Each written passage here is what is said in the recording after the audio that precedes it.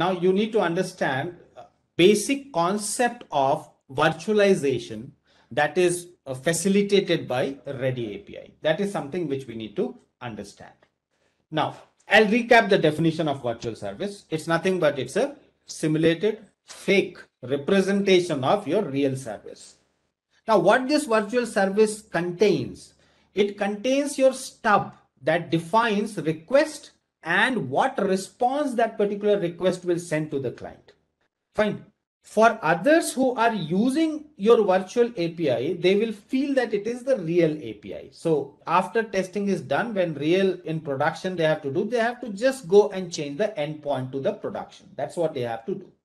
Also, your virtual service that you're creating is not capable of running on its own. You need a runner, and that runner is something which is provided by ReadyAPI. So ReadyAPI provides you runner to run your virtual service that you are going to create. Now, these virtual services are termed as virtual API in case of ReadyAPI. So don't get confused when I say virtual service and virtual API. There are multiple different ways to create virtual APIs, and we will see there. But before we go ahead, we need to understand that in ReadyAPI, how virtual service works. And it is entirely similar. Believe me, you'll be able to connect with what we have discussed earlier in WireMock also, or even in Postman. So what we do here, you will have a virtual service. I mean to say your virtual service will receive a request.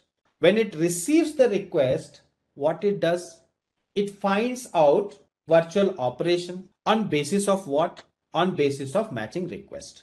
That this is what you need to remember. But before we move there and see the sequence of activity that is done, these are some of the capabilities which are provided by ReadyAPI from perspective of service virtualization. It provides you capacity or capability to create, run, manage virtual services. So what I need to do, what I need to know how I need to create a virtual service, how I need to configure a virtual service, how I need to run a virtual service, how I need to manage a virtual service. So as a ReadyAPI professional, these are the things that I need to know. So you can start working on code and test before developer finishes implementing the API operations. Obviously, you can create client code and test even if some operations are not available. Obviously, we have discussed that. Service virtualization helps to quickly create working mocks of web service. No doubt about it. We have done that in WireMock as well.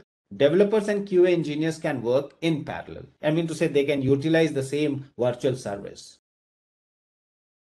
What all are the supported virtual service protocols or services? You have SOAP, Simple Object Access Protocol. So there are still certain web services which are made using SOAP. REST, we have seen that in WireMock. JMS, TCP, JDBC. So this is what is scope of virtualization. So if someone is saying that, okay, what type of services I can virtualize in ReadyAPI? You can virtualize SOAP, you can virtualize REST, you can virtualize JMS, you can virtualize TCP, you can virtualize JDBC. So assume that you are using a JMS compliant MOM and that code of middleware is still not ready.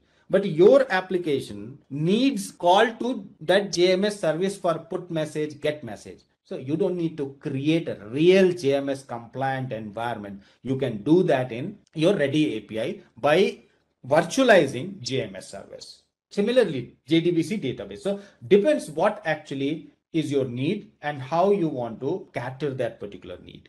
Fine. Now,